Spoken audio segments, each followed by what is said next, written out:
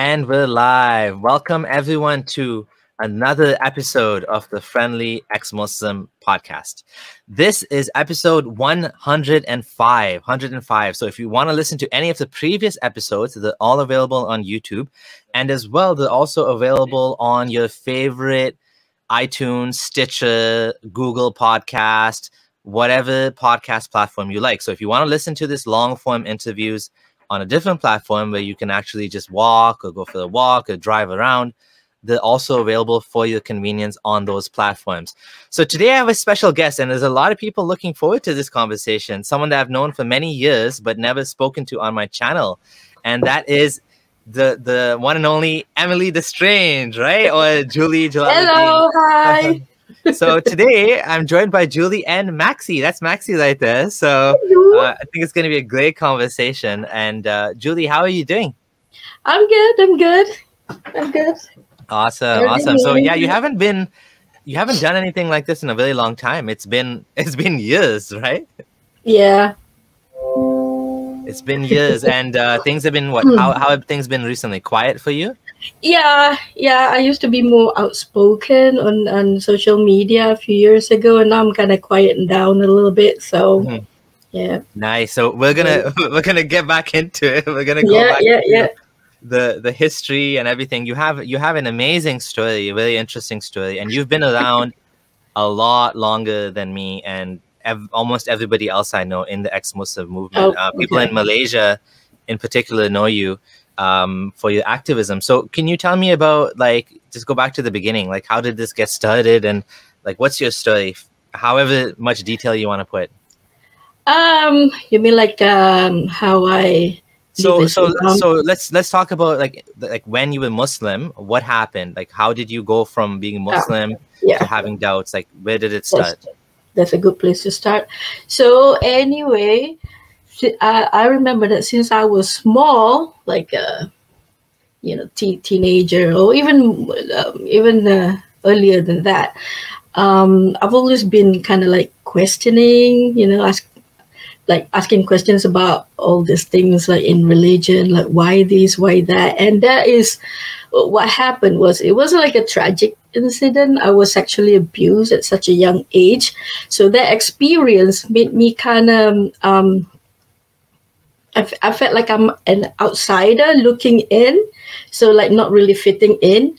So always questioning, why do women have to wear hijab, for example, or why do we have the different roles between men or women, for example.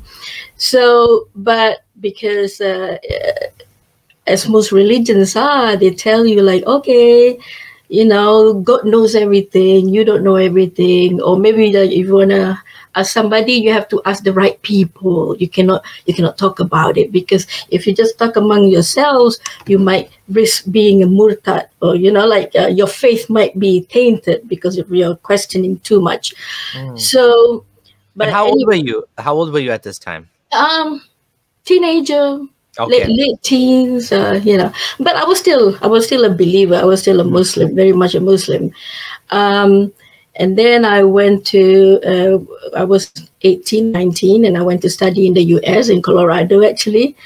And then, I came from a small town. It's a very religious state in Malaysia. So going from that environment and then, to the West, and then started to see, how everybody else live, and then being, you always were taught that, be wary of infidels or the Jewish people, they're, whatever. Yeah. I'm sure you're familiar with that. Many people can relate to this, and then you see the way how other people live, people of other religion, they're so different. Oh, it's not how we were taught. And one day I met a Jewish person in my class, and I'm like, wait a second, he's nice, so, all these things little by little, got me questioning even more and more, but at the time, this was back in 80s, 90s, internet was just starting. So, you don't really, and then, you have the library, but if you don't know where to go look for information, then you don't know what to look for. So anyway, so I have all these questions. I keep it in the back of my head, and I remember one time in college, I was invited to a religious gathering for Baha'i. So I think it was like Baha'i is like a sect of, they think of themselves as Muslim or like a sect of Muslim? I'm not sure. It's weird, right? It's kind of it's a weird. new religion that came that has Islam in it or something. I don't know much about it. But anyway, I talked to somebody from that faith, I was like, oh, this is nice, but I don't know. I was still a Muslim. So anyway, and then later on we have internet, and by this time it was like early 2000, and then I started getting on YouTube and started listening to Dawkins, Hitchens, and Amazing Atheists, and who all whatever I could consume, and then I met like a guy who's culturally Muslim, but no, he didn't really, and he made me question even more and more, and then eventually in 2005, that's it. So cultural Muslim made you doubt Islam? No, I mean, like in Malaysia, you cannot live Islam. So in name, like if I go back to my country, technically I'm still Muslim. So, but whatever you believe or don't believe, how you live your life, that's something else. Okay. So this guy made me question a lot of things. Like one day he said, "Oh, I don't think sex is a sin." I said, "Oh," like got me thinking. And here I was, okay, I wasn't really a good girl or anything, but every time I was doing it, I always have this guilt, but you still did it anyway, but you have this guilt, But he made me question, like, okay, sex, everybody have the, you have the desire for it. So why God give us the desire and then make it a sin, it's got you thinking like, oh, I think like sex is being used by religion to control people, like when you can control people, you control their minds, you can get resources, you get your money, time, whatever. So, things like that. So I guess my journey into living Islam is not something that just clicked one day and then you just leave. No, it was like gradual thinking. Like when I was in school, like it's always this fear, like one time I went to a boarding school as a teenager. So one time they said some people at night, like coming back from a mosque or something, and they saw something in the sky, like scenes of in the hell, like women being pulled by the hair and by their breasts, like those stories, like, and then the next day we stayed up and tried to look if there's more of it, but it got me, like it make you fear, like, and then you started thinking like, is God nice or cruel? You cannot be both, and these things make question, and then as I got into my 20s, like I decided God is nice, God is not cruel, like people make mistakes, but it's like children, you make mistakes, but you learn from it and you try to better yourself from it. And so I decided, God is not cruel, so I just left the cruel part, and then like God is nice, and then got into thinking, if you like the Quranist people, so they take the good part, they kind of like left out all the nasty part from the hadith, and whatever. So the Quran tell a few things, but hadith tell a lot more things. Like in Quran, there's no such thing about women having to wear hijab, it just says lower your curtain to cover your bosom or something like that. But nothing about cover your hair, so specific like in the hadith. Yes. So at one point, I wasn't really a Quranist, but kind of like, okay, maybe this is better, And then I got onto the internet. I started reading about other religions, all kinds of religions and cults that I could find. Even like sects of Christianity, sects of Islam. Like, why are they broken up? Like there are, like what, 40,000, 50,000 of different religious denominations in the world. Like everybody think they are the right one. Yeah. Like how is that be possible? Yeah. So, but I read about a lot of things. Buddhism, Hinduism is like I couldn't really understand the thing, but mostly Christianity and Islam because they're so similar. Yeah. And I never really like some people, they leave Islam and they got into something that less cruel, like Christianity, because Christianity have been reformed and today they are nicer than before than back then. Yeah. But back then they were really, really bad. But anyway, I never really got into anything. It was just like a lot of reading, and then one day I just decided, it's all bullshit, So feel free to stop me if I'm talking too much. Oh no, this is good. This is good. No, I don't have any questions so far. So far you've gone up to your 20s. You've been trying to.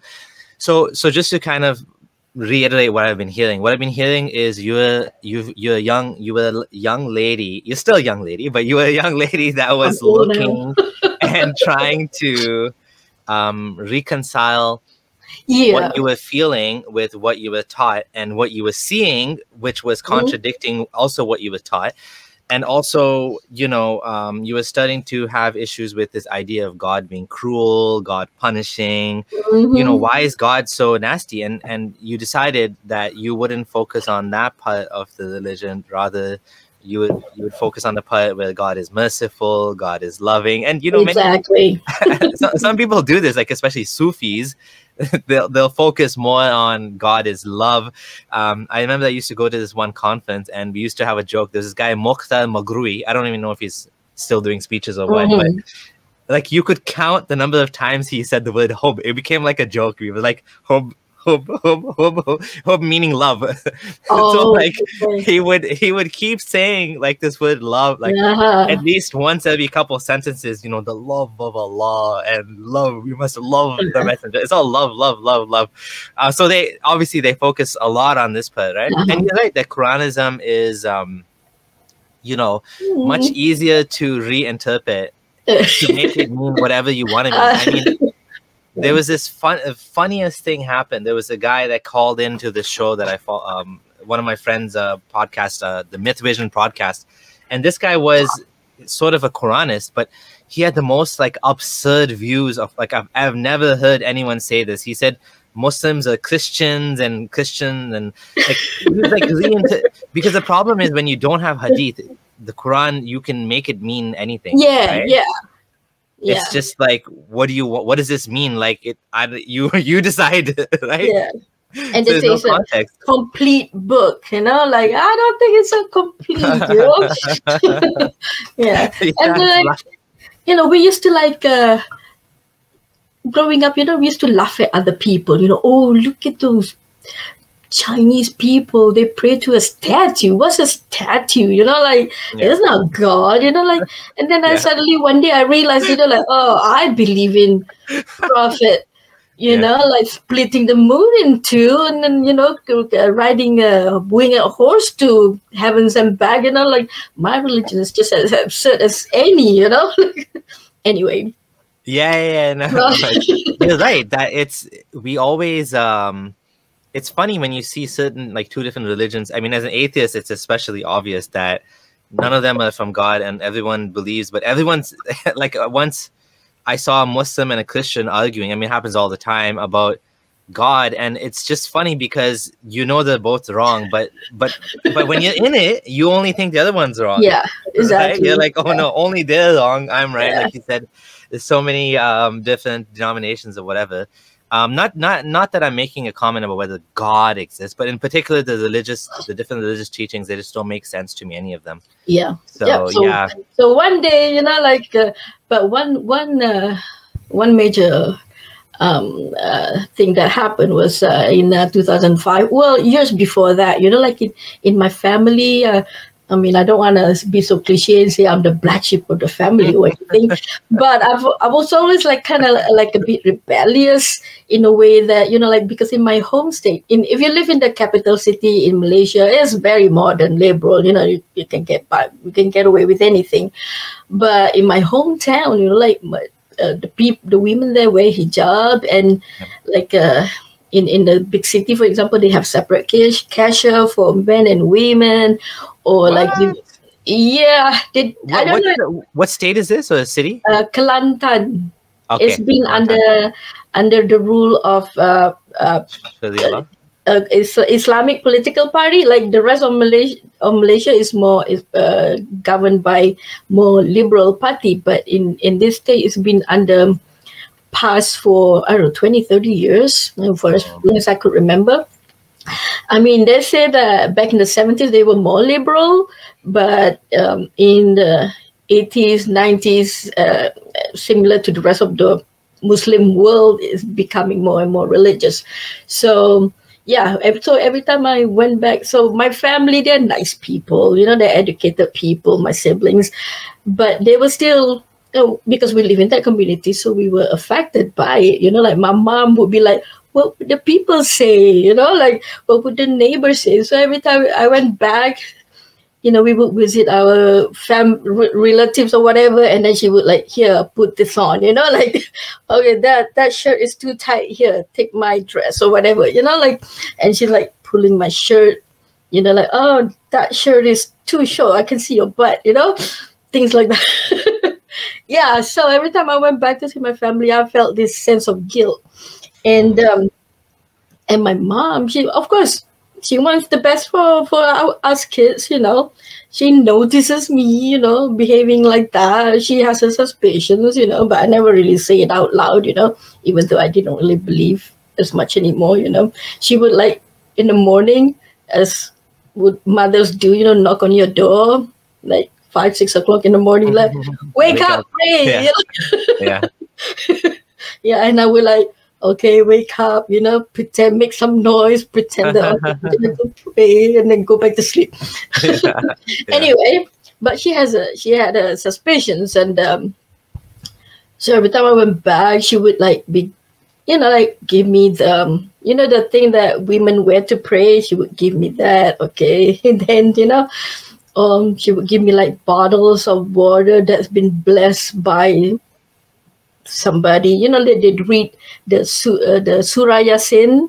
And oh, like, no, I'm not familiar with this. Okay, in Canada, I haven't seen this. It's kind of like it's animist, you know, but yeah, but yeah, they would take it to like a religious person, like imam or something, and then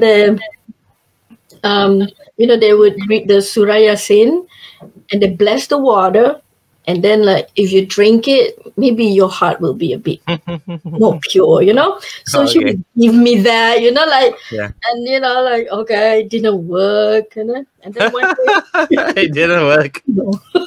You know, it's funny that now, just to kind of, to distract for a second from the conversation, with COVID, we're seeing that all of these holy waters do nothing at all whatsoever. It's just like even the holy water is making people sick now, and like they had to stop doing some of these rituals with water because you know, for the risk of spreading disease or whatever, right? So so anyway, she would do little things like that, you know, bless her heart, you know, just and so and then one day, because she, after my father died, you know, she turned to religion, you know, like, well, I made her happy, you know, whatever. And she would go to Mekah, like every couple, 2-3 years, she would go, you know. And then one day she said, oh, you know, like she wants everybody to go with her, you know, all her siblings, you know, like, okay, you know, like, so we started saving money to go, whatever. And then when the time came in 2005, my brother lost his job, and my sister just got a baby or something like that. So the only person who could go was me, my sister-in-law, and my mom. I had no excuse not to go, you know. So, but before you went at this time, you were, how would you define yourself? Were you still Muslim? Did you question? Kind of Muslim, more agnostic than Muslim, but I wasn't rid of the fear completely. I was still scared that, you know, something would happen, you know, like they say, oh yeah, you don't have pure heart, you're gonna go there, and the moment you step out of the plane, lightning will come and because you don't like, believe properly. You're still there, you know. Yeah, but then my boyfriend at the time told me, you know, like, oh, just go, you know, just think in your heart, you know, if there's a God, or God, even though God knows your intention is not pure, but just go, that you want to go be with your mom and help your mom because she had like bad knees. Yeah. So okay, you know, like I felt better after that. So I went, and you know, nothing happened. But I'm glad that I went. No lightning. No lightning, you know, not even rain. It never rains over there. Yeah.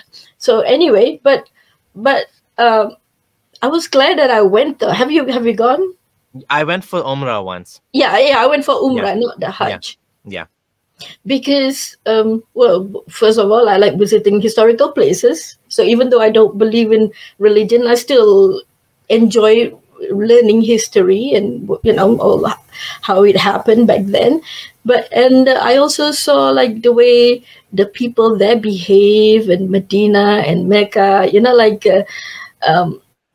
you know, it kind of like transported you to when was that, 1400 years ago, and kind of thought, okay, back then in this environment, you know, like what happened and how it became like that, and then what makes the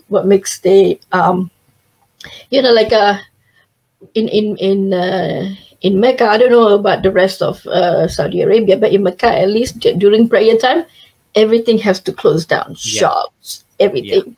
So supposedly everybody has to go to the mosque right there and pray, because it's just like 10 minutes walk or less. Yes. And then when they pray, you know, like they read it out loud, and Surah Al-Fatiha, you know, like it's very simple. It's just basically repeating, God is great, worship him and nobody else. That's it. Repeat. And imagine you do that 5 times a day.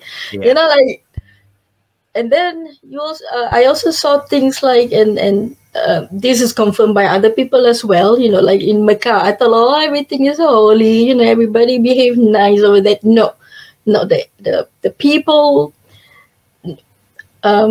like the shopkeepers, or even like when one time I was like circling the Kaaba, and this guy was like trying to grab me from behind, and my sister-in-law got sexually harassed, and you know, so it's like, okay, this is supposed to be your holy place, Allah, you know, like, why do you allow these things to happen? So it made me question. And then and also, like, the whole thing is just about money, you know.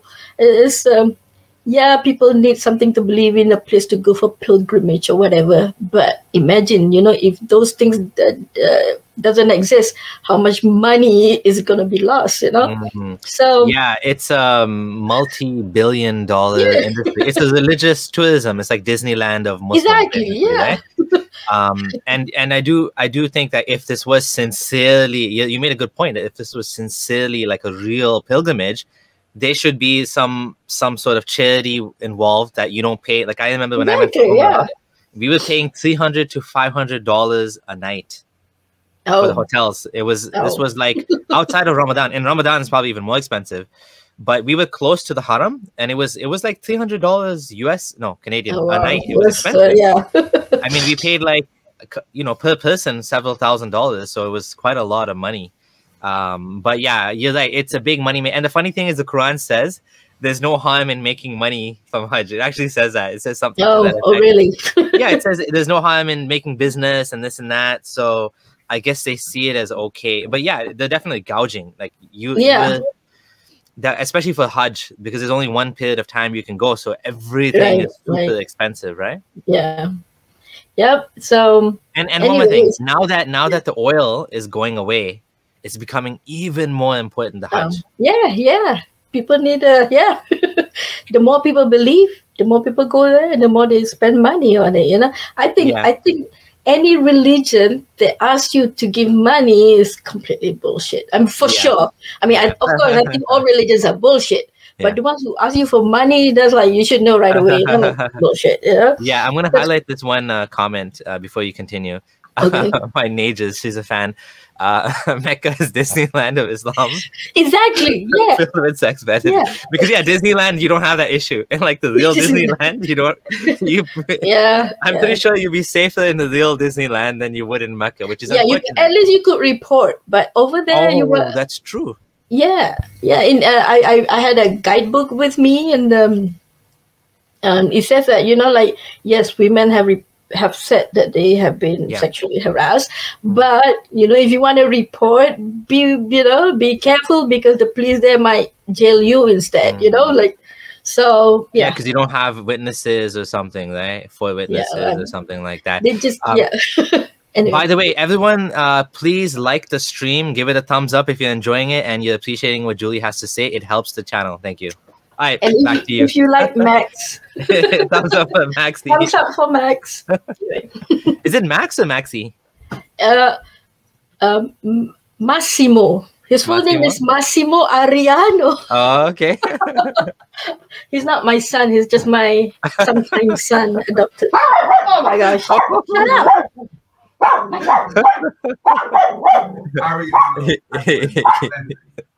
He's being defensive. Yeah. My husband said Massimo Ariano Mackenzie because that's his name.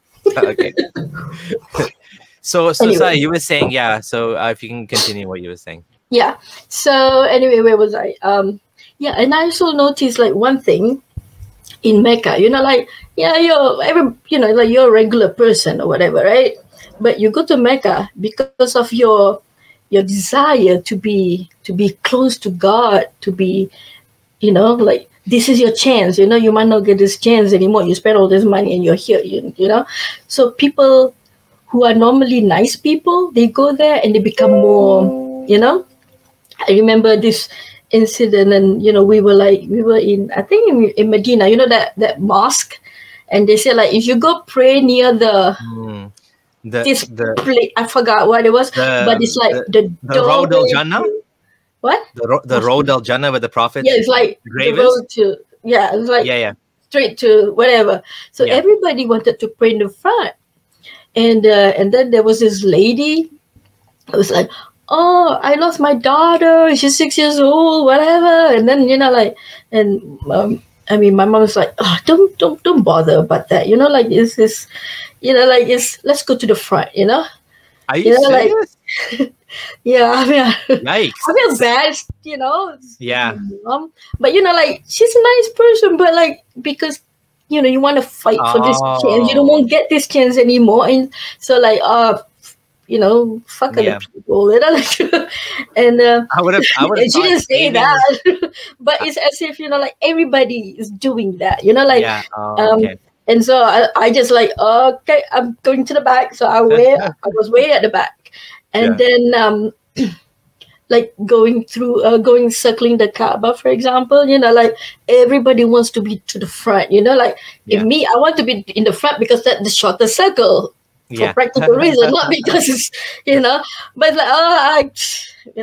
fuck this shit. I'm going, whatever, where there's nobody, and I would go at 2-3 o'clock in the morning when there was nobody. So, Anyway, but I noticed nice, regular people, they became more, selfish and just want to be in the front, don't care about other people, things like that. So this is supposed to be a holy place, you're supposed to be nicer, not, and I mean, you would think that saving someone or helping someone find a daughter would be more of a blessing than praying in the front line, right? Yeah. But unfortunately, that's what dogma does. I mean, this is, in one story, this is a problem with dogma. Like it elevates certain things over other things. I mean, to be honest, saving the girl could be you could look at it as a dogma too, but that's more useful to human beings, saving someone's helping someone's daughter, rather, especially after what you said about and by the way, I was warned too by Muslims when I was Muslim.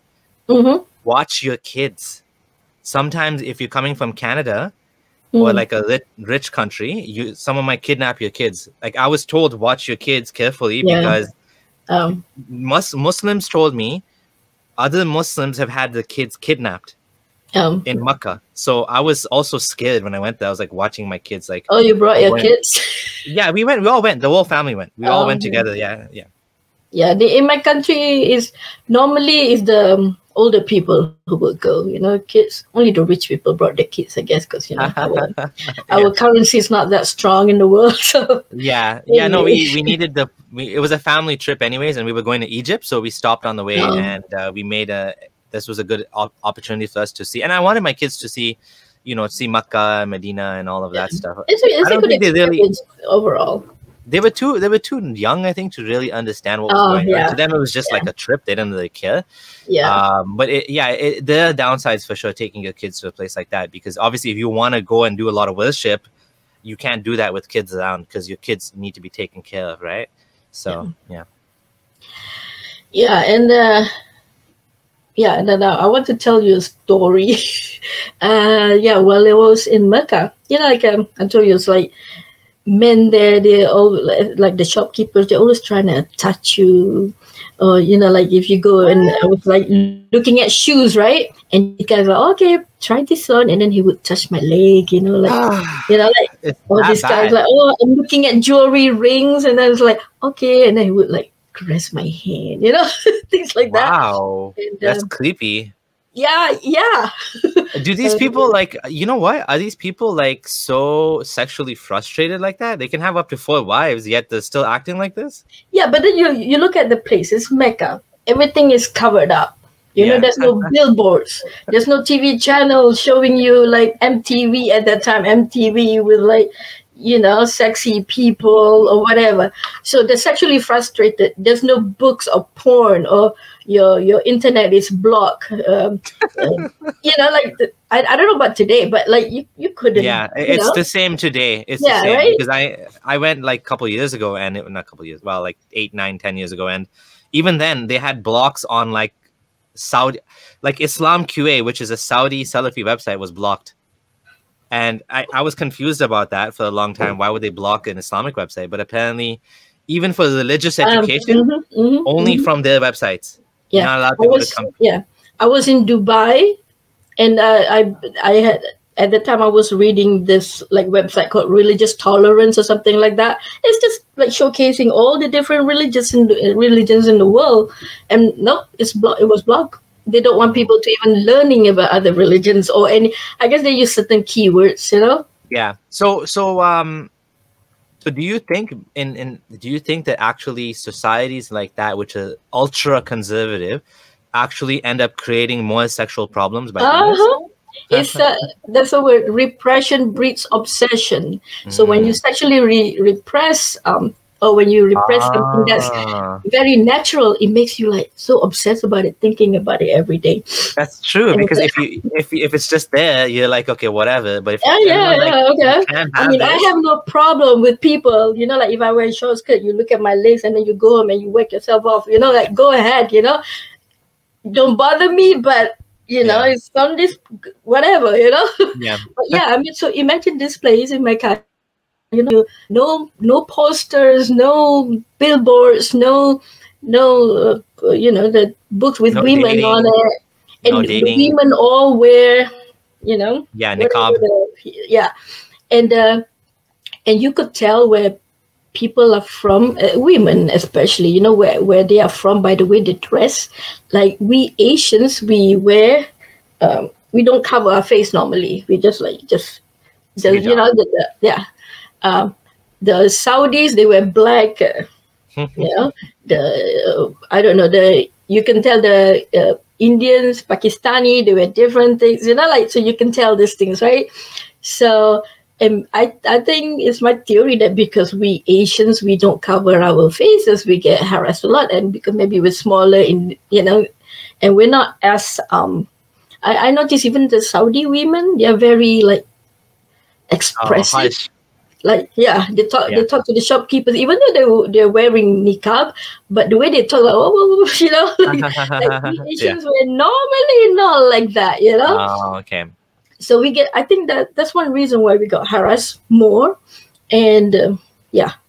Anyway, so Yeah, that's unfortunate. I mean, I've heard stories like this. I didn't realize it was that bad, but I do know that Apostle Prophet actually covered this as well with his interview with Nuria. She said the same thing. And when I went there, obviously I wasn't with any women. It was just my mom. Actually, my wife was there, but she also put on the niqab just for security, extra privacy and security, because she had also heard that white women as well are also sexually assaulted more because they look different and they don't they stand out, right? So when we went to Egypt as well, she wore niqab as well, but then obviously she took it off when we came back. But yeah, it's sad. It's that bad. I didn't realize it was actually that awful. And so this made you did this make you feel like Muslims are fake Muslims, or that how did you interpret this? It may be question like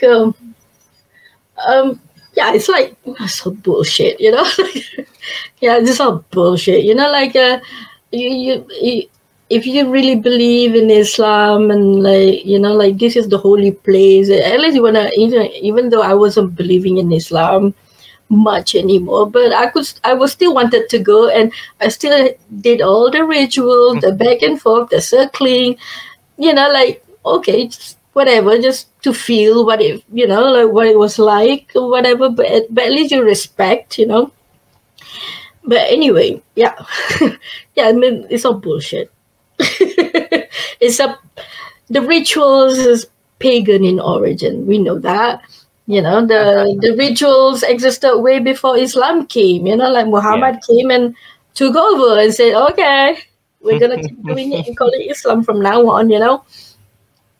Yeah, that's exactly what happened. Like the rituals, and there's even examples of hadith where the companions were like, "You want us to do this? This is like are you like this is pagan, right?" They didn't use those words, but they're like, going between Safa and Marwa, those are the two idols, right? There were idols that were on the hills.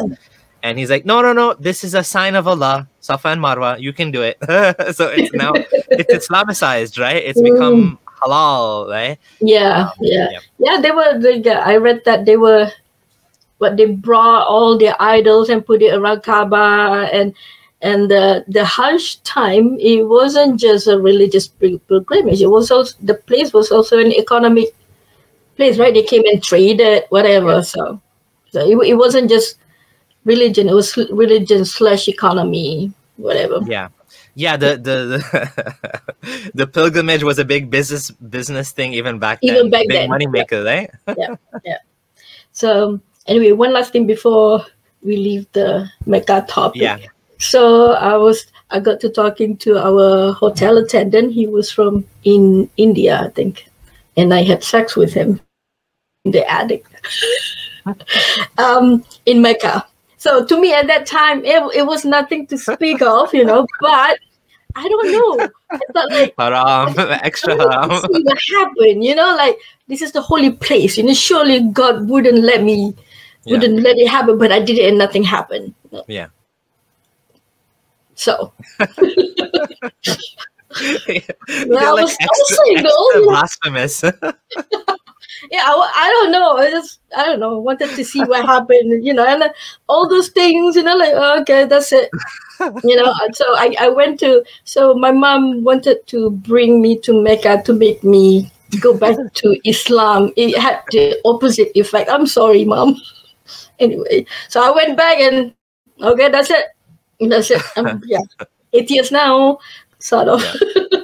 Yeah. So you actually leaving Mecca, you became more confident in your positions that Islam was false. Yeah. Because like you said, so when you saw the Kaaba, what did you think? Did you feel anything? The fear was still there. Yeah.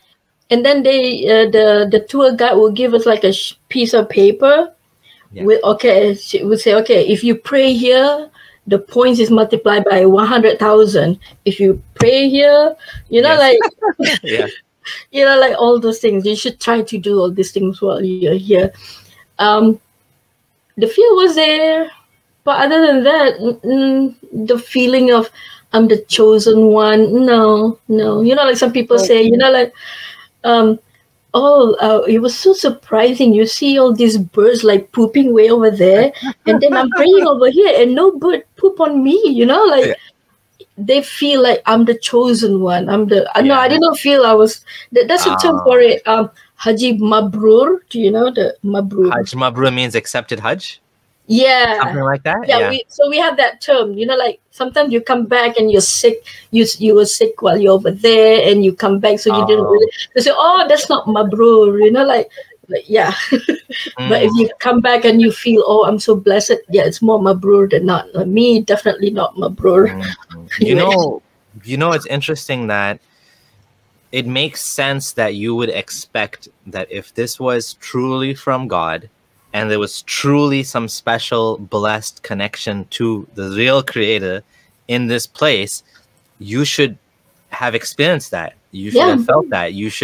Because what we see now is that the Makkah and every other religious ceremony and ritual it's nothing different.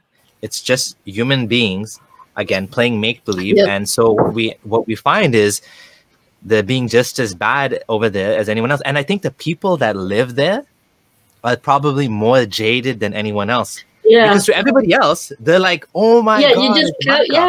You just come for 2 weeks and then you go back home, like people over there. The people that live there, they see the theft, the corruption, the murder, all of that stuff, the sexual harassment. And of course, like you said, it's even worse over there because at least if you're in a real Disneyland, the police would come and investigate and take it seriously and throw that man in jail, or at least he'd be charged or whatever. There'd be a case.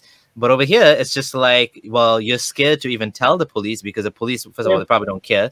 They'll probably ask you for a bribe, and then they might arrest you at the end of it, and you're a foreigner with no rights or whatever.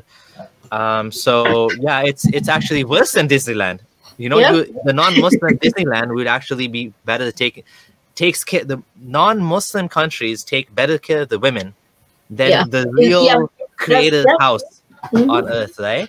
And I wonder. I mean, I know you wouldn't be able to answer this, but I honestly wonder, like, even for example, the Sikhs in the Sikh temple, the Golden Temple in India, do they have the same sort of experiences where they go there and they feel jaded? Do people that go to the Catholic to meet the Pope or whatever, do they feel jaded? Like, because some people do have the opposite. They do have this religious awakening and they feel inspired and this and that.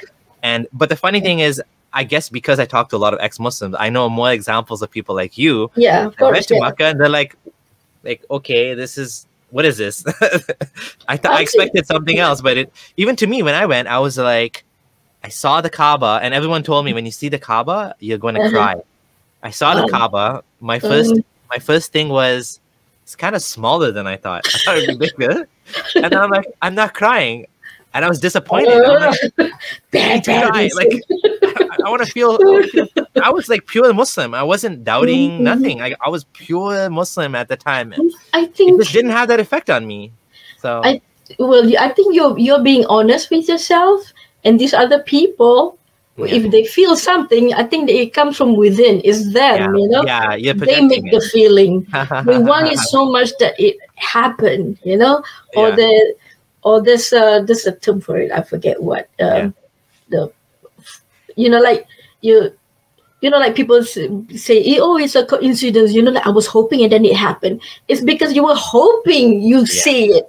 Otherwise, you wouldn't see it because you weren't hoping, So anyway, shout out to Fatally Honest. She's in the chat as well. She's another Malaysian ex-Muslim.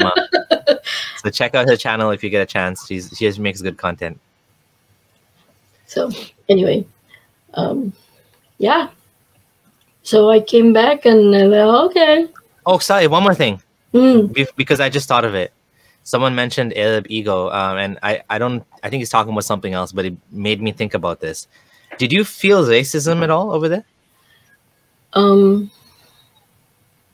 Classes, yeah. Racism, maybe because we weren't really mixing with other people, so we stick to our people. So, but classes, we all like being segregated anyway. Like they're trying to make people like go wherever they needed to go smoothly. So when I went, mm, especially as a brown person, you feel that a lot. Like really? Pakistani, they call you Pakistani if you're black. They might even Yeah. joke and call you Abd, like slave. I felt, I mean, I did notice that, because coming from Canada, where people, they don't really judge you like that. I mean, maybe they do, but they don't say it to your face. But over there, they say it to your face, Pakistani. Like I'm automatically Pakistani. I'm not even Pakistani. I'm from Kenya. Yeah, I'm 0% Pakistani, but I'm immediately assumed to be Pakistani. And you can see the way they talk to you're right. Some of it's classism, some of it's racism, maybe, but you don't feel like these are like holy people at all. Oh no, They're no. worse than non-Muslims. Yeah. So like the character is, and then they don't line up. They don't know how to line up. No. I mean, remember when one time there was a picture, when Japan was hit by tsunami or something, and then the next day, like, with all the rubble, and people were lining up to get water. Like these people, even after such a tragedy, they still had manners. But yeah, this place is the opposite. I don't want to say all of them are like that. I work in international companies, and I work with I don't remember Arabs, but Egyptian. Then just some are okay for sure, but the place that I went, maybe the less educated ones, I don't know. I don't want to. Yeah. I don't want to stereotype. Yeah, that's true. Not to overgeneralize. What I meant was, in that society, it's okay to behave that way. Not that.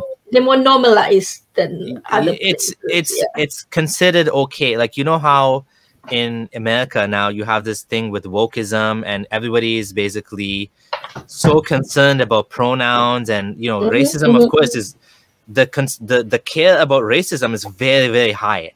Over there, not even existent. It's like, good luck, like, someone's racist. Like, nobody cares if someone's racist. So the society here is, I don't know, Muslims, maybe they'll disagree, but it's far more civilized. I'm sorry to say if I sound like a colonialist or something. I'm just saying my reflections being there and being here.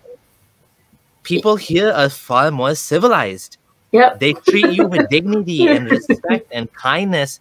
Like, as a Muslim, as a freaking Muslim with a big beard, I was respected as a human being.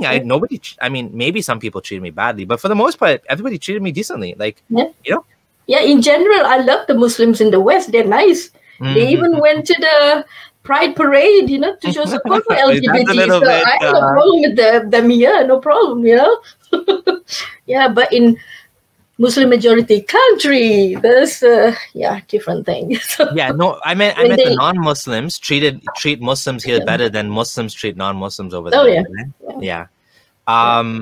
So before we continue, because there were 2 super chats, we'll just quickly address them.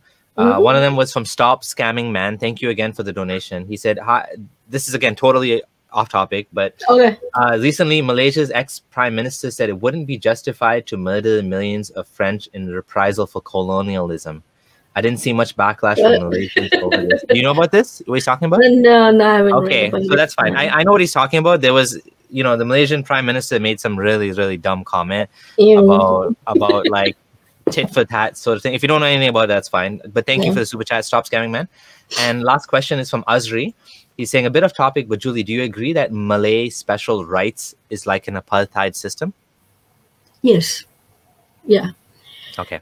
But I understand why it had to, they had to do it in the first place. Back then, when the British came to, colonize Malaysia, or at that time, Tanah Melayu. I don't know exactly why, but they brought the Chinese to work in the tin mines, and the Indians to, from India and from China to work in the Indians work in the plantation.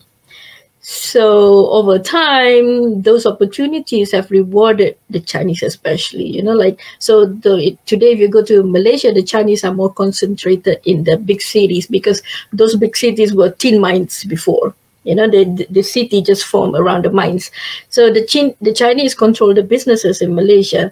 And so the Malays were kind of like, oh, okay, how come we were not given the opportunity? Some people say, oh, because you didn't want to work in the first place. I don't know. I don't know why, the reason, but that's what happened. Yeah. So there was a clash and racial fighting and people died. The Chinese, Malay attacking Chinese, killing one another. So because of that, the government came up with a program to give some rights to the Malay people. Like programs like giving discounts for loans to buy houses, for example. Or like me, I got a scholarship to go study overseas. Those, it's not cheap. Yeah. So so they were hoping eventually it will like lessen the difference more. I see. So okay. But it is a apartheid system, and I think today we don't need it anymore. I don't know. I'm not an economist. Like you can study these things before you take it. But yes, it is unfair. Right. So thanks for that. Next question is about S. Murphy. Malcolm X said different. So Malcolm X said different. What he's trying to say is that Malcolm X, when he went to Mecca and he was amazed at the Hajj. So I'm just going to make it. I've read Malcolm X's autobiography. I do love the guy and I love his book and I recommend people read it. I think he's a genuinely good, great individual who really, truly was trying to find the truth and did whatever he could. But the problem with what Malcolm X said is he got celebrity treatment at the Hajj. The prince or whoever it was at the time gave him a special access. He was kept in 5-star hotels. He was kept away from the halls. I've heard from people I'm from Africa, and I've talked to my uncle. My uncle said when they went for Hajj, like all the Africans would sleep in one giant like room, right? Like it's not like when you say everybody's equal at the Hajj, it's not true. You have people sleeping in air-conditioned tents, getting like, buffet meals, like as if they're on like, again, Disneyland sort of experience. And then you got people that, there's like 30 of them sleeping on the floor in a room together, all coughing and making each other sick and stuff like that, right? So you can't really, Malcolm X was genuinely a good person, but his experience was very one-sided. He had the freaking prince of the kingdom showing him around, giving him, like he's going to only see what they want him to see. He didn't see the racism. He was a special guest of the, of the government. People can have different experience. You can go there, stay in the worst kind of place and still feel good about it. Just because their experience is true doesn't make my experience less right. Like you can have different experiences. That's true. That's a good point. Yeah. I'm just saying that, that's a perfect point. Okay. So go ahead. It's done with Mecca now. And I'm not saying you shouldn't go to Mecca. Go if you want to go. But that's my opinion about it is, like I'm not against people having religion. Believe in whatever bullshit that you want. My problem with religion in general is just when you started discriminating people and call it religion and say, oh, God wants it that way, like the Westboro Baptist Church, you talk to them as a person, they're nice, but they said, oh, God said you have to hate facts, like, I'm using their word, okay? We definitely don't, So exactly. it make, those are the things that I have a problem with. The other stuff, you want to pray 5-10 times a day, as long as you don't bother other people, you don't enforce hijab on women, you don't politicize religion, that's all. Right? Yeah, exactly. Someone's asking, can non-Muslims go there? No, non-Muslims cannot go there. No. And no. in terms of racism, some people in the chat are saying that Muhammad taught racism. I personally disagree with that. I know there are racist hadith out there, but I was actually taught the opposite, that you don't treat people differently based on race in Islam. And you go to any mosque, whether there's a black imam or white imam or Bosnian or Turkish or Arab, at least in Canada, there's no difference. You can go to any mosque and you'll be treated the same no matter what your color of your skin is. I never felt any racism in Canada from Muslims. This only happened when I went to, like you said, a classist society where they're very heavily classist, to the point that when you go to in Egypt, I found this funny. On the doors, they have names on the doors in the apartment building. They have people's names on them, and they would have like Mohandis, meaning engineer, and then the name, or like doctor. A lot of them would put doctor. Like, it's like, okay, does everyone need to know you're a doctor? Apparently, everybody needs to know you're a doctor, so you put it on the name of your door. You know, it's like it's important over there. What your profession is apparently makes a big difference in how you're treated, right? So yeah. Anyways, we talked enough about Mekah. Yeah, no, I think we're kind of stuck on that. Yeah. So okay. So what happened after that? Yeah. So there was if there's any turning point, that was it for me. And then yeah. But that was 2005. But I was still like closeted Murtad, you know, like didn't tell anybody, not even maybe my boyfriend at the time, but not even my friends knew about it, even though, you know, like I had friends to go drinking with, you know, like, okay, no problem with that, but they're still Muslim, you know, everybody's still Muslim, and I didn't tell anybody. And yeah, and then in 2010, 2011, I've had Facebook since 2007, but I was not really active, and I was using my real name, you know, like, you know, I had friends and family, like work friends and family on, you know, like connected to me on Facebook. And then one day I saw like my friend join a group called Murtad in Malaysia, in Singapore. So, and then I asked to join. You know, it's a private group, so it's not public to anybody. So I joined. And then with this account, you know, like Juli Jalaluddin, and then I started, you know, posting things, and, you know, it's mostly just reflections and what I saw. And what did I post one time? You know, something like about God and women or something like that, you know? Like why God is so controlling of women. And my conclusion is that God sounds like a middle-aged, Middle Eastern men. You know, like the way, you know, they want to control women. You know, and then somebody screenshot, and then it became viral. Oh, yeah.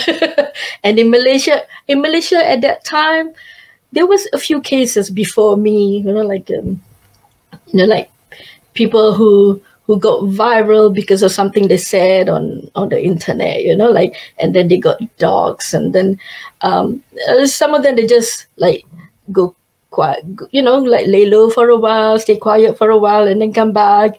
Or some of them, like especially like if you're like a more public or come from a prominent family, they would make a public statement saying that oh, you know, like, oh, I take back what I said, you know, I'm still Muslim, just for the record, blah, blah, blah, you know, like, but we know, you know, like when we talk to them, we know they just have to put up, you know, an appearance.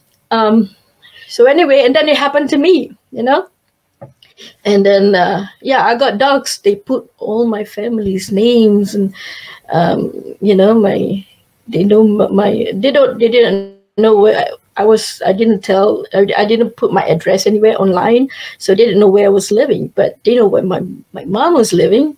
Because my dad was quite, you know, when he was alive, he was quite popular person in our village, you know, he's quite influential.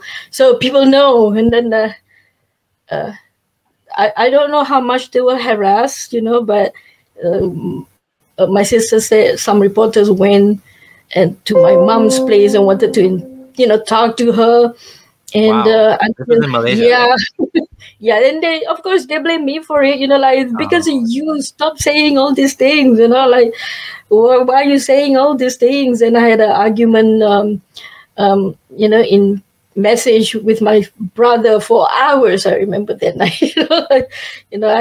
I didn't say out loud, yes, I'm Murtad, but I said, nope, I don't agree. I don't agree with the way Islam is. He was trying to save me, like pull me back or whatever. So, can I ask you something? So this was in Malaysia. I was in Malaysia. And is this against the law in Malaysia to post what you posted?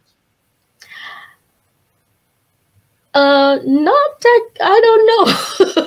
No, it's not illegal. No, okay. But some people have been, I don't want to say arrested, but taken, Okay, like, interrogated. They've been interrogated, and they would have, so they make your life kind of difficult. They would take your phones away, your computer away during the investigation, and then you might not get it back. So like there was this kid, I remember he liked I Love Israel Facebook group one time, and he was taken, like because of that. Maybe it was a mistake, you clicked a mistake or whatever, he's a kid, but I was technically a Muslim, right? Yeah. So, but let's say if you're non-Muslim, if you're Chinese or Indian, and you say things like that, questioning, they might take you in and say, oh, you're trying to mess around with Islam, and Islam has a special right in Malaysia, So it's not really illegal, but, they use whatever law they have, like disrupting racial harmony, for example, Yeah, so they're disrupting peace. People have been taken. It sounds a little bit better than Pakistan. A lot better, actually. Oh yeah, Pakistan, like a lot better. Or like even the Middle East, like many Muslim countries. I remember in Bangladesh, like some journalists got killed right away. Yeah, Bangladesh. I think the problem with Bangladesh is, I mean, I'm no expert, but I think it's more the mobs than the government. The government is trying to deal with it, but in Pakistan, the government is actually. I'll just mute you for 1 second. In Pakistan, the government is actually the one that's enabling this abuse, right? So it's actually perpetrated by the government, which is unfortunate. Okay, 1 second. Yeah, no worries. So while we're waiting for Juli to deal with Maxi, so this is why dogs are haram in Islam. They ruin your live stream. No, they ruin your podcast. No, it's all good. We have a dog too right now, so puppy. So that's it's nice. It's nice having a dog around. It's more work than having a cat for sure, but they're very loving, like way more loving than cats in general. I love both anyway. Yeah. So where were we saying? Yeah, we're just talking about Malaysia and how you got doxxed. And your family got doxxed, your parents, you were harassed, the reporters came to your house. So anyway, my family blamed me basically, like it's because of you were doing all these things, saying all these things on the internet. And then I was arguing with my brother for hours, and my brother-in-law, messaging me saying that you should make a public statement retracting what you said, like, oh, well, I tried to be nice about it, but I won't go that far, like I refuse to do that. And my brother said, I'm going to come talk to your boss, drag your ass back home, something like that. And I was like, come on, at the time I was like 38 years old. I've been working since I was 25, financially independent. I never asked for money. I live away from you. I'm not dependent on you. And you want to do what again? Like, like, come on, and then so I basically just like, stood my ground, Yeah. But I felt sorry for them, like I was like, come at me. I'm the one who said this things, not them, don't harass them. And up to the point that they were embarrassed to go to work, the kids embarrassed to go to school, like, I'm sorry, That's good. That's a good point, that you were financially independent. And I always tell people that ask me this question, like should I talk about Islam? Because a lot of people want to talk about it because they feel like it's part of the therapy for them to sort of, you know, let out their feelings and say, this is what I was lied to. I feel cheated. You know, this was what I believed to be true was not true. And they want to say it. I always tell people, wait until you're financially independent. Wait. Because you don't want to be kicked out of your house for this. Exactly. That'll just make your life a mess. You don't want to mess up your life. And if you're young, if you're young, you're a teenager, you're dependent on your parents to pay for your bills and your studies or whatever. Don't, don't do it yet, you know, like you think about that, you know, you don't want to be homeless, you know? Yeah. And by the way, I have to say your personality is just like mine. I don't care what anyone thinks. I just can't help myself. I feel like even if my parents would have been devastated, they're very liberal, they don't care. But I couldn't help myself. That's just my personality. And I think people like that, we want to share it to people and we don't care what the consequences is. We just do it, right? Well, I'm not young anymore. Even when that happened, I was already 38, you know? I'm not like 20. If I was 20, maybe it would be different. You know, maybe I would listen to them. But I was already 38, you know, like, come on, you know? So... That's true. You're an adult. Like, you have every right to say whatever you want to say. Yeah, right? It's like, you know, if I don't do it now, when am I going to do it? When I'm 60 on my deathbed? You know, like... Yeah. True. So it's like, you know, like I don't want to keep on being closeted more and more. I want to be more open over time till the day I die instead of the other way around. And I've, like all my life, I felt that I've always been closeted for one reason or another, you know, like hiding who you really are. And that can take a toll on somebody, you know, like you today, you know, like my personality is because of what you went through. And that's not a good thing. Like, you know, if I had kids, I don't, but kids should be encouraged to speak what, you know, you can tell them, okay, that's wrong or that's right, but they should be encouraged to speak instead of hushing them like, oh, shouldn't say that, shouldn't say this. So anyway, and so I just sort of like stopped talking to my family at that time, and then one day my family just came to my house unannounced. So my mom, my sister, and a couple other people, they came, and what they wanted to do is like make me like quit my job and follow them home. And my mom told me, okay, I'll go to Quran classes with you. We'll read the Quran together. So I was, you know, like I felt like I was meant to be this broken bird to be saved and reformed. You know, like, okay, I mean, that's the way they thought of me. You know, I didn't feel that. I felt liberated, if anything. Well, I was depressed at the time, but in terms of, you know, speaking out my mind, I felt liberated, the opposite. So there's no way I could do that. I think if I went back home with them at that time, I could end up killing myself, you know, like you didn't want to do that. So anyway, well, they weren't aware of that, you know, like they weren't aware of, I think like at that time, I was also like leaving my ex-boyfriend, and he was kind of abusive, and it took me like a couple of years to leave him. So that, and also coming to terms with what, you know, like I told you, I was sexually abused as a child, you know, too young, and I blame myself for it.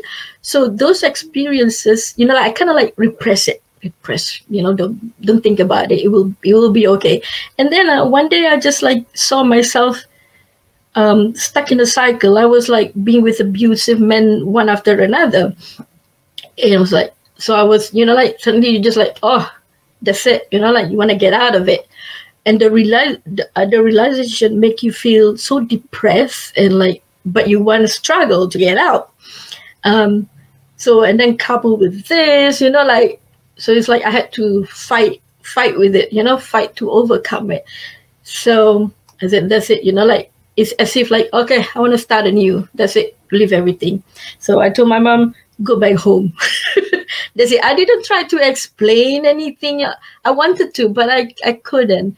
And it's not their fault, it's my fault, because we were never really well, at least me anyway. Maybe they're not like that, but I never really spoke my mind, even as a child, kind of like hiding, closeted, even though they know how rebellious I was. So I couldn't explain it.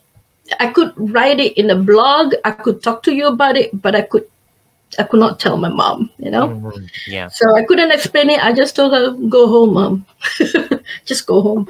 And and then, so after that, they tried to call me. They never really left me. I was the one who cut them off for a while.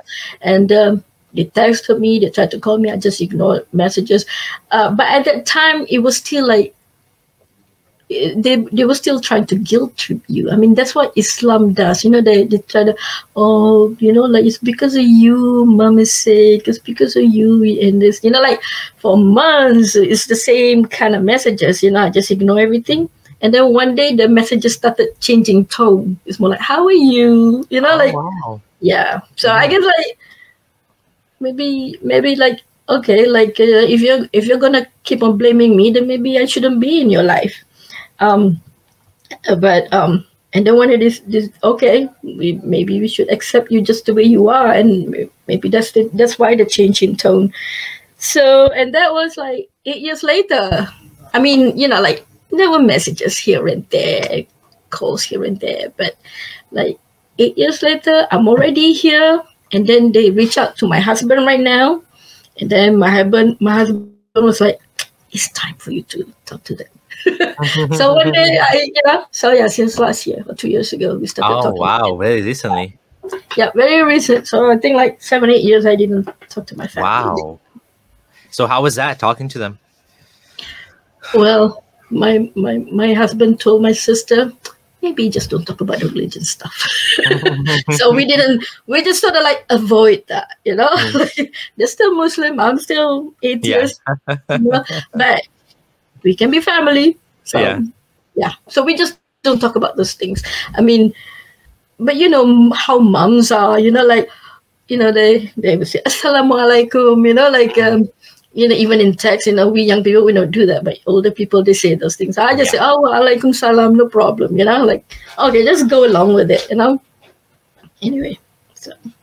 Yeah, I would say I totally understand that. I have the same relationship with my brother. We just don't talk about religion. Yeah. Because we don't need to. We already know. We don't agree. So, yeah. Exactly. Yeah. Exactly.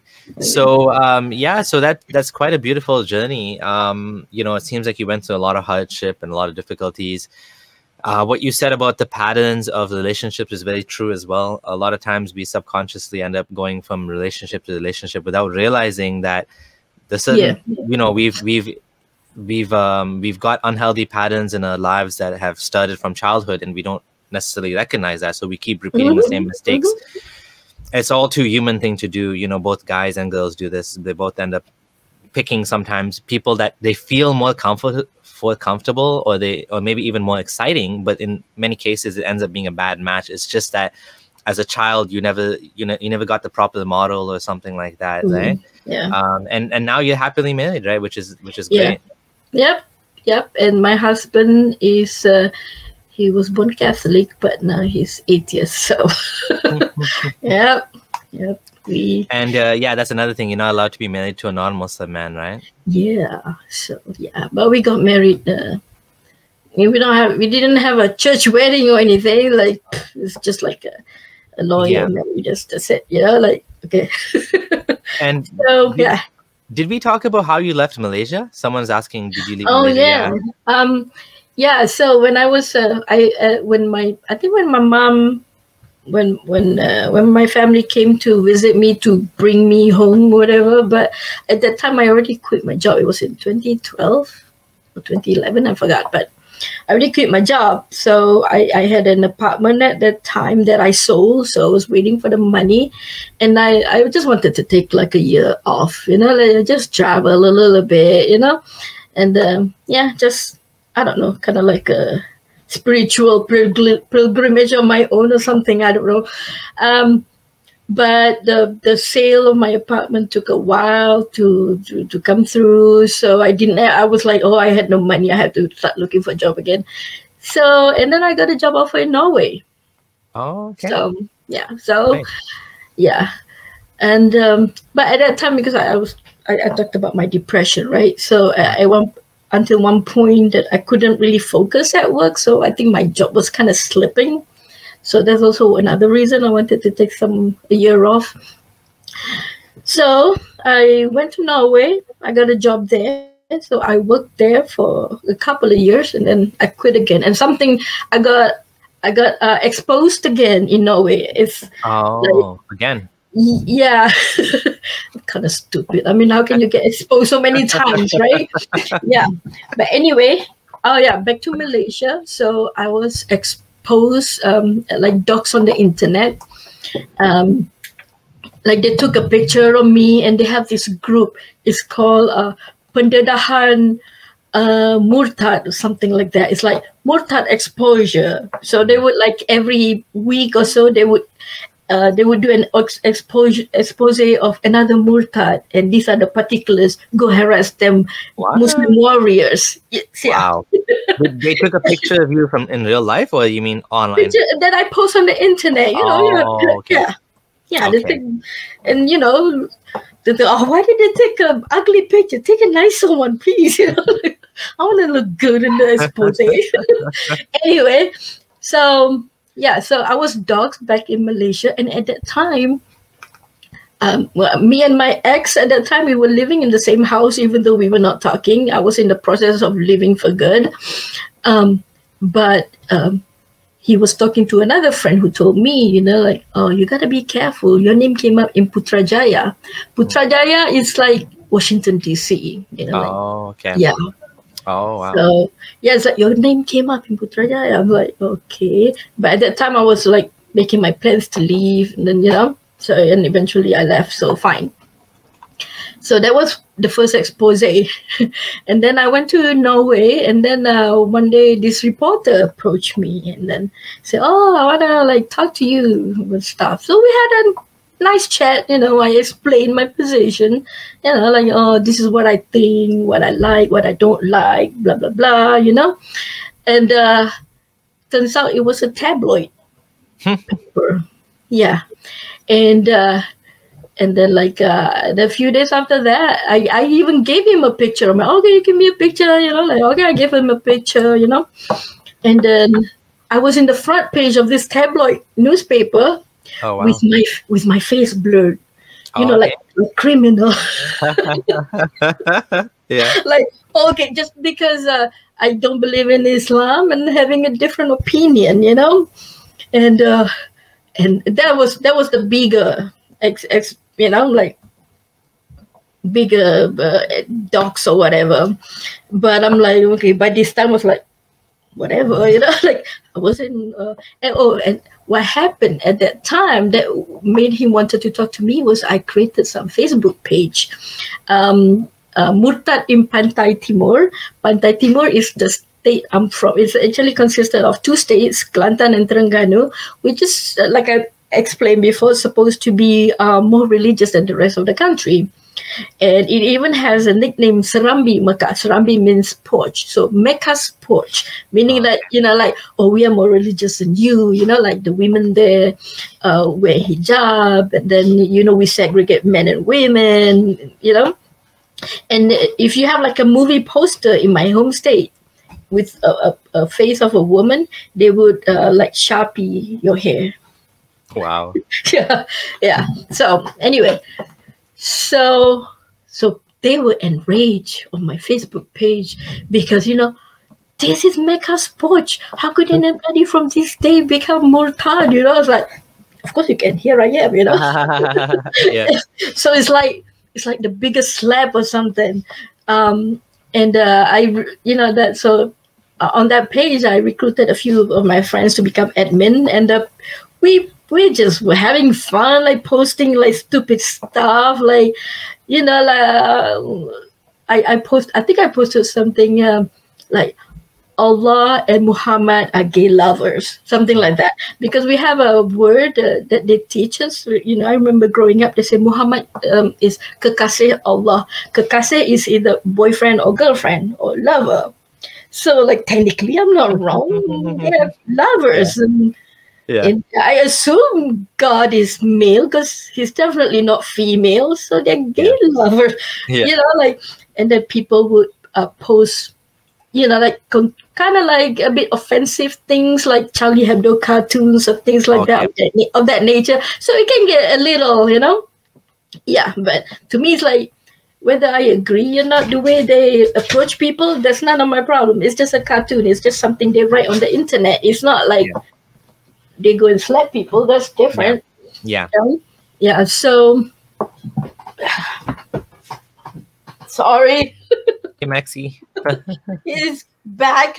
Okay. So anyway, so the page was only up for like 1 week. That was all. But it got like we got likes. I don't know. Maybe it reached about 2,000 likes in 2-3 days. But after 1 week, it got mass reported, and then it got taken down. But and then at that time, I told the other admins, like people like, oh, okay, they have to quit the admins. They didn't want to be, because they're still in Malaysia. So I say, oh, okay, I'll admit I'm the sole admin, like no problem. So yeah, that's what I said, like, oh, I'm the admin, no problem, And so this reporter approached me, and then we, we had a chat, like normal people, like what we're doing right now, just talking about things like this. And then he put me in the front page, like saying that, oh, she's, because I admitted to being depressed and things like that. So, oh, she's lunatic. So, that's why she left Islam. The gaslighting. Yeah, it's unfortunate that, so whenever someone leaves a religion, it's not like they stop being human. If they had any issues, issues would still continue, those challenges. And sometimes leaving the religion, even though it is a relief and it is, it unburdens you from a lot of things, still the actual process of leaving can be a challenge because of the family pressure, the cultural pressures, the losing of friends, and I call it emotional blackmail.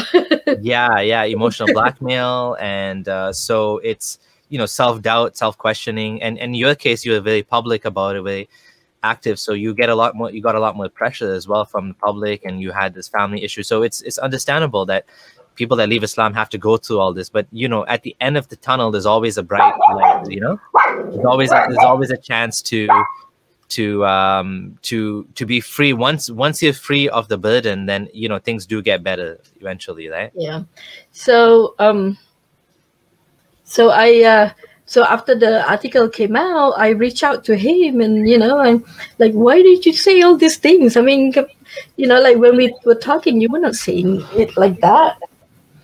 And can you get him? Yeah. Thank you, honey. Or you open the door. Oh my God! Sorry.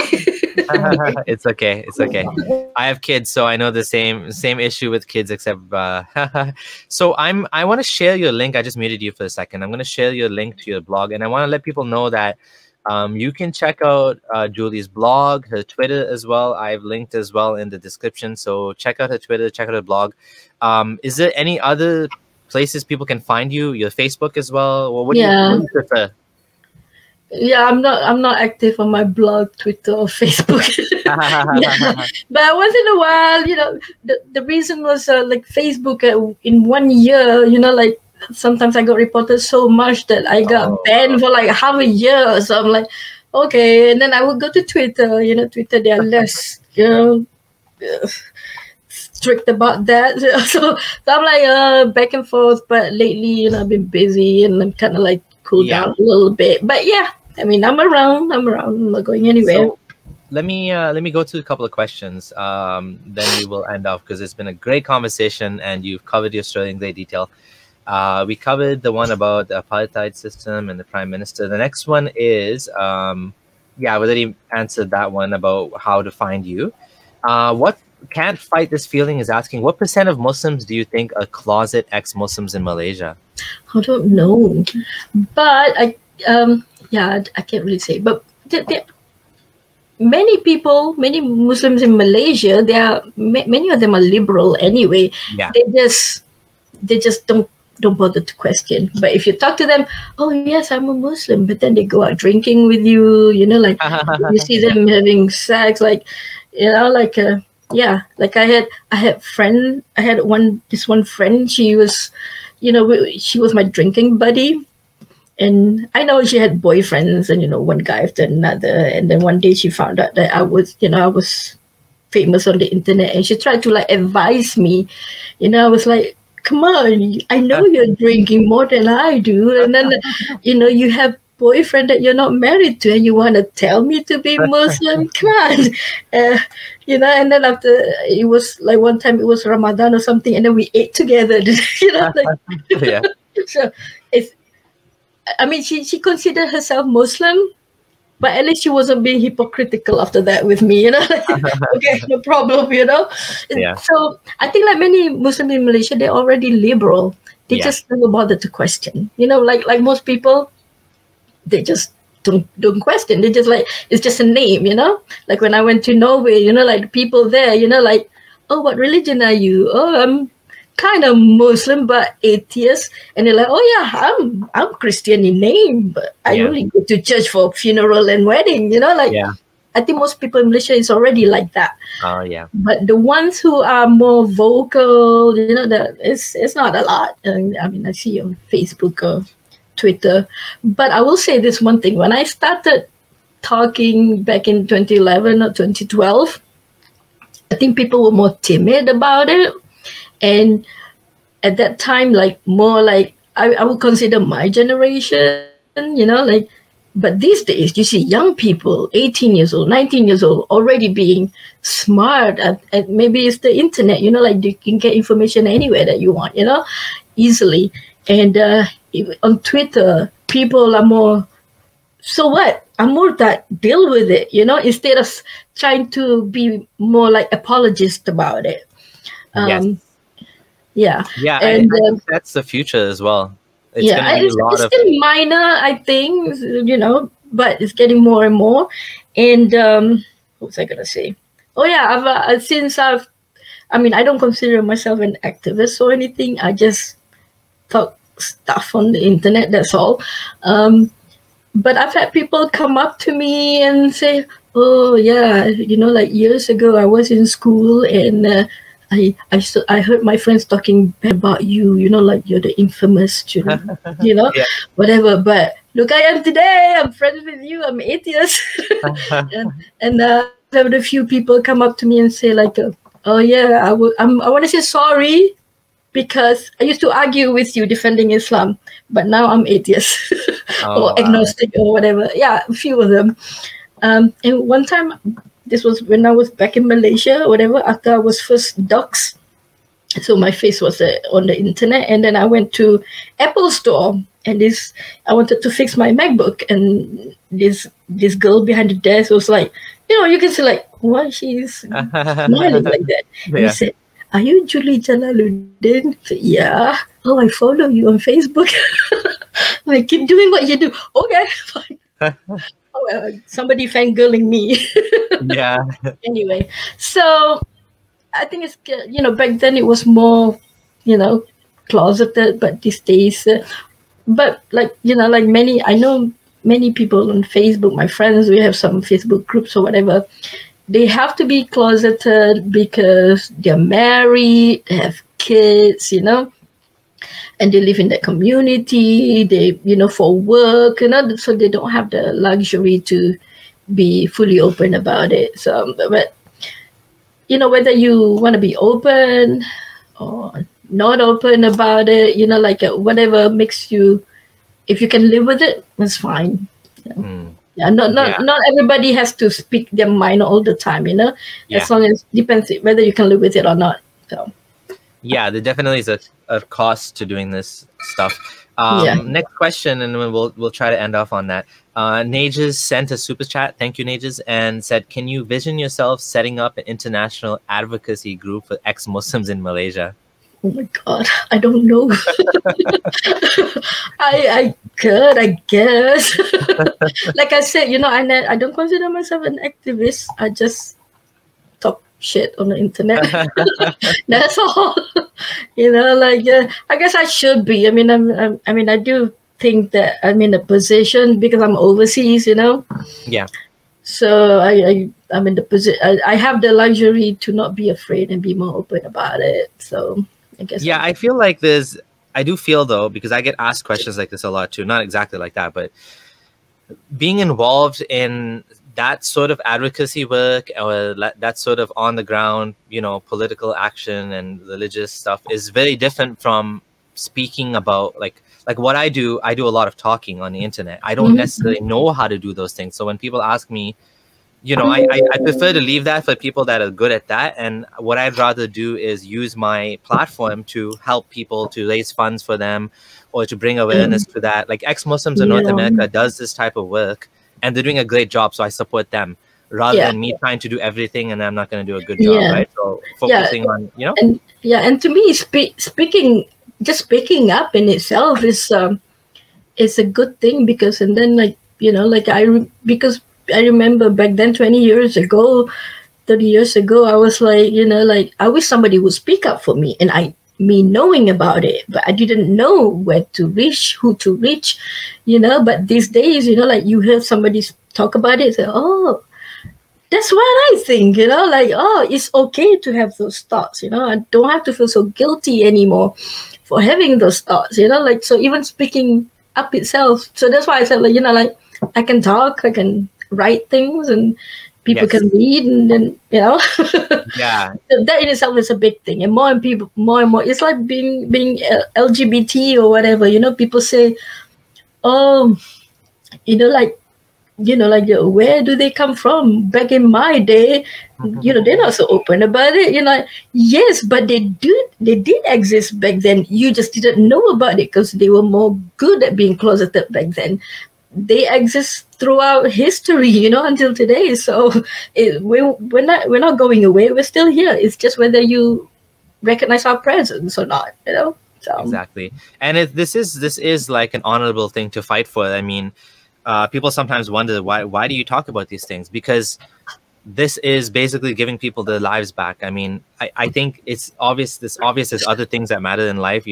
There's animal rights issues, there's environmental issues, there's political issues, there's LGBT. LGBT is kind of also covered by some of the stuff that we do, but because a lot of it is because of religious dogma.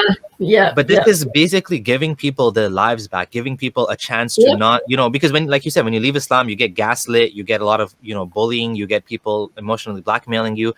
So having people that are saying that you're not dumb, you're not, there's nothing wrong with you, this is okay to think like this, and this is your life. You want to be with a non-Muslim man, go ahead.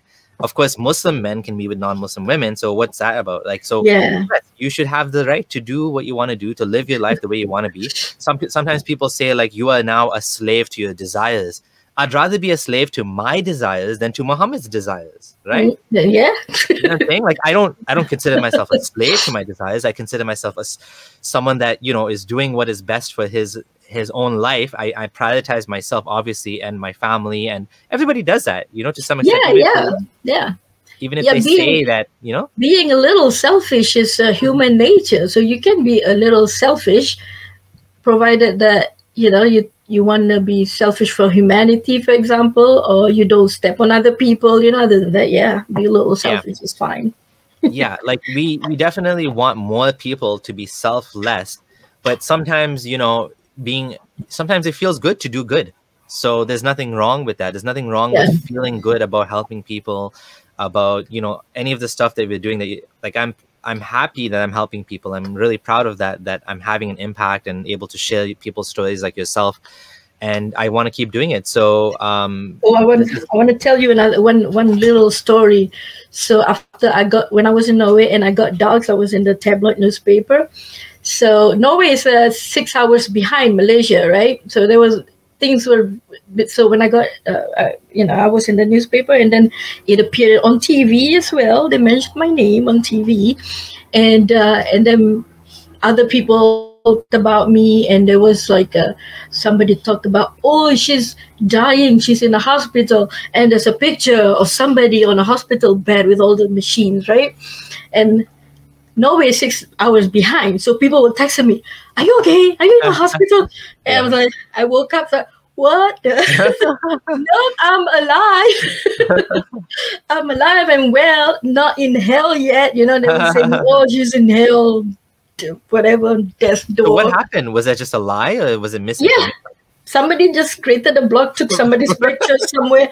So it was by that time, I thought it was kind of hilarious, you know? Yeah.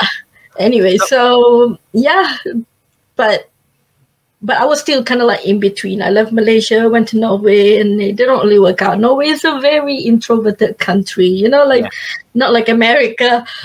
So I felt like, you know, like after a couple of years, I had to leave. I was becoming still depressed. I left it all behind, but the depression didn't really leave me yet. I was still, you know, in between. So anyway, and at that time, after that was in 2014. So there was a bigger exposure from before. So, and then people were making police reports against me. So they were like, I saw some video on YouTube, you know, like people taking pictures. Oh, these are the police report against this girl, Juli Jalaluddin, for saying bad things about Islam on the internet, whatever, you know, like so many. And then like, there was like a press conference with the police, but it was for something else. But they asked, so what are you going to do about this person who, you know, said these things on the internet about Islam? And then the guy said, oh, we understand that she is currently overseas and we will investigate accordingly. Just a standard response. I don't think they were going to do anything. But I do sincerely believe that if I was in Malaysia at that time, they would take me in, you know, slap me around a little bit, take my phone away, take my computer away, just to teach me a bit of a lesson. You know, like nobody will kill me. We're not like those people in Pakistan or Bangladesh or Saudi. But I do believe that, you know, they would do something just to make your life a little bit harder, so you would lay low for a while. So, did you get, another question was, did you get any death threats? On the internet all the time. I mean, these days, because I kept ignoring them, you know. So, but back then, when I was in Norway, this guy was like, I'm going to come look for you and kill you. So I posted a picture of my house and I give my address. Okay, I'm waiting. I know, I mean, you know, he couldn't afford a flight to Norway. So, yeah, like, it's always death threats, rape threats, you know. But, this, you know, I just ignore them, and these days, no more. But I'm also getting less and less controversial these days, so. Yeah, I find the same thing with me, too. When I first came out, I think, you know what I think? I think that this is a tactic used that people try, and eventually they just give up because they realize it doesn't work. It's a scare tactic, you know. They just want you to come back, and then when that doesn't, you know, first say, oh, we just want you to come back to Islam. Nope. you know, darah murtad halal dibunuh, which means the blood of apostate can be shed. That they teach you that even as a child. So you know that you can be killed for being a murtad. Oh yeah. Wow. You know, we can kill you for this. Nope, still a murtad. You know, like, okay, we can rape you. Nope. You know, like, and then they just gave up eventually, I guess. So. Yeah, same thing happened to me. And I mean, the doxing is a real issue. Like, that's not just online threats. Online threats are online. I don't consider online threats to be credible unless they're credible. Like, if someone said, you live here and this guy's in Canada, I would immediately go to the police. I would immediately. Yeah. But like, if it's like online, those are like easy. Anyone can do that. It doesn't cost anything, and there's no staking. If someone's staking it, meaning they come to me in real life or something, then that's a different story.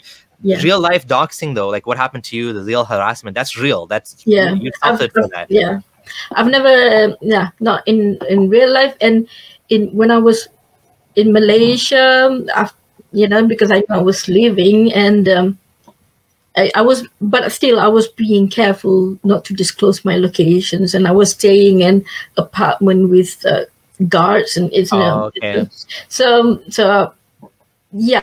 But yes, I was afraid of it, but it never really amounted to that. And when I was overseas, most of these threats are online and coming from Malaysia, so I didn't really pay attention to it. But yes, you're right. If it was somebody in the same state as I am, that would be different. Yeah. Yeah. So the same thing with me. Like, I don't think, I'm trying to think, do I even get death threats anymore? I think randomly I do. I don't even care. Like, I'm just like, whatever. Yeah. But what does affect me and affected you is the doxing thing is real, because I don't want people to know where I live. As also being, I was called, my company was called, so I work as a software developer. The company that I work at was called up and stuff. So that's a real harassment in real life. Now I work at a different company and nobody knows where I work, which is good. I'm not going to tell anybody, so that'll be safe for now. It's definitely a real risk to being, online, and even if you don't call yourself an activist, you are an activist because you did these things and you were trying to help people, and by doing that you're automatically an activist, and you're automatically at threat of being doxxed, of being harassed, of being canceled. And the more popular you get, the more risk is involved, because the thing is this: when you're a small person, when you're a small fish, not that many people know you, but as you get bigger, the chances of crazy people finding you, and what happens with the crazy people is they're like psychopaths. They will, not psychopaths, but these crazy people, they will attach themselves to you, and they will continue doing it because they're mentally unstable. And as you get bigger and bigger, you get more of these like little sticklers. They stick on you and they won't leave you alone. Right. And one of those people is one of the people that got involved and called my company and wanted to dox me and whatever. But as you get bigger, you get more of these crazy people. Right. Unfortunately, they exist in all populations. Yeah. Anyways, but But I do believe that Malaysians, the Asians, they are not like the Muslims in the Middle East. They're more softer. Yes, they talk like that, oh, we're gonna come, and but I don't think they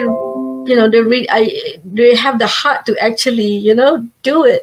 Like they were talking about implementing hudud in Malaysia. We don't have hudud. We have Sharia court, but we don't. They only handle like things like marriage and property settlement, but not criminal cases. So like they were talking about my state wanted to implement hudud, and so like if you steal, you get your hand cut off, right? And then they were talking about, oh, we want to implement hudud. We gotta talk to doctors and surgeons to do it for us. So then when somebody steals something, they're gonna cut it nicely. Like, are you crazy? If you don't have the courage to pick up the sword and cut it off yourself, then stop talking about it. Like I can't do it, so I wouldn't want to do it. Even if somebody stole something, I don't want to cut off somebody's hands. So to me, like that, things like that make me believe that Asians, they are softer people. They may talk about it, but they don't really mean it. So I'm not really scared because of that. No. And Fatally Honest is asking, does Ase have hudud? I don't know if I said the name right. I don't know about cutting off hands, but I saw I think there's a caning or something, right?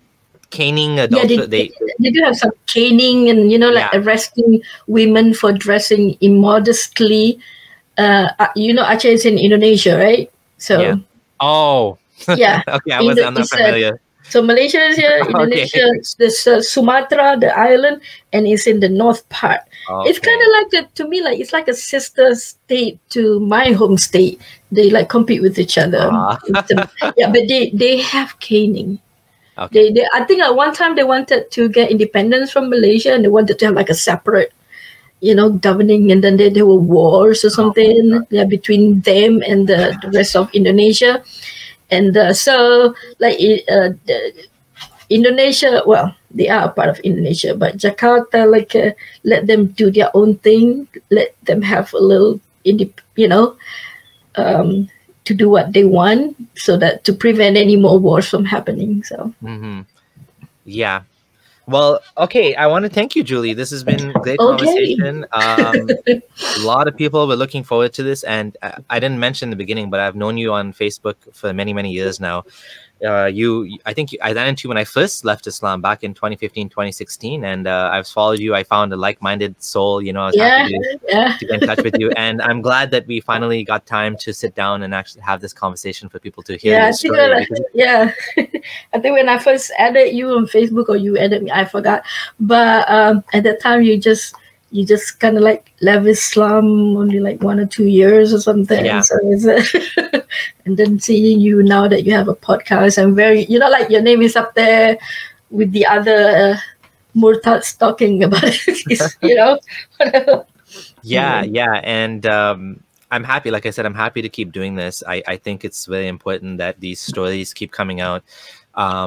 We are dealing with, you know, we're fighting a totalitarian system that tells people that their lives are for Allah, the hereafter is for Allah, and whatever they spend is going to go to this giant paradise or whatever. It's going to be rewarded. So we have an uphill battle, right? And you know, I do believe that many people, because they're born into Islam, by default, we have an uphill battle. We need to go against something that has been in them since childhood, right? Not everyone's questioning individual. Not everyone has the skeptic mind to be able to really find their way out of this. So it's a difficult journey. And if we want the world to be a better place, we want people to continue to have the right to live whatever religion they want to marry whatever they want, whoever they want to, or to live with without marriage, or, you know, that life that we have is so precious, and everyone should be in charge of their own life. So it's something important. And, you know, you've made a great impact.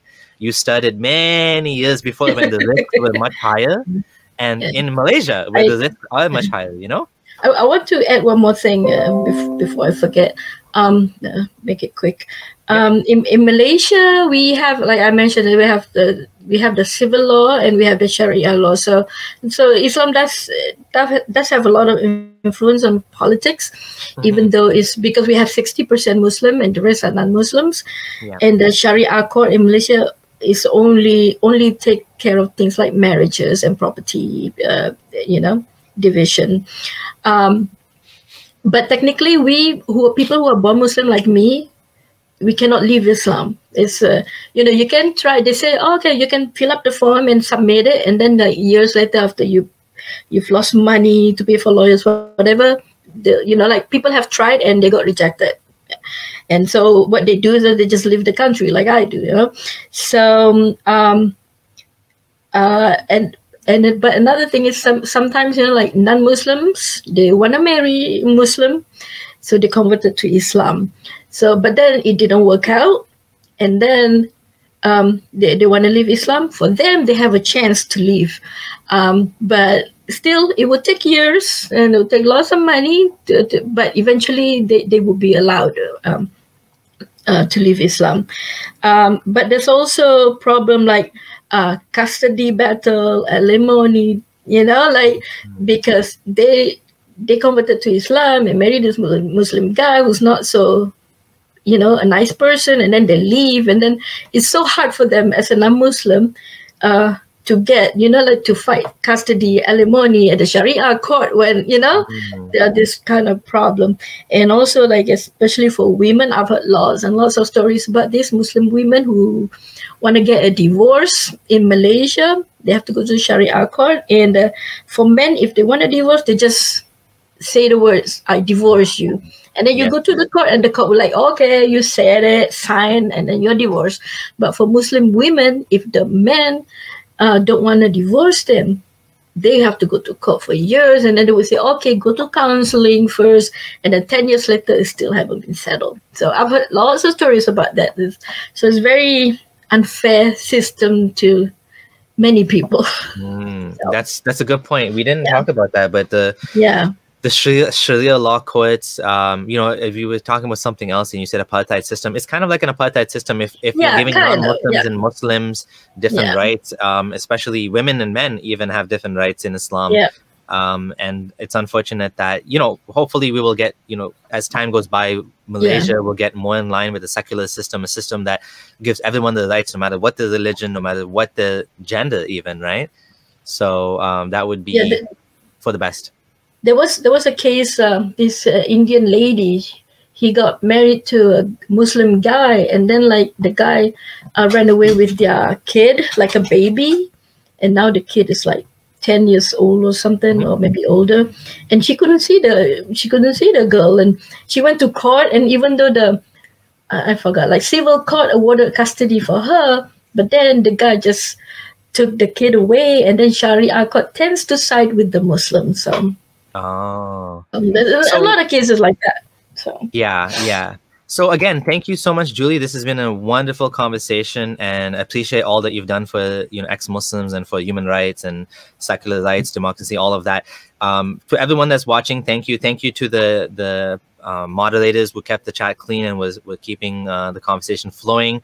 Thank you to everyone that joined today, to the whole friendly ex-Muslim family. I appreciate all you guys.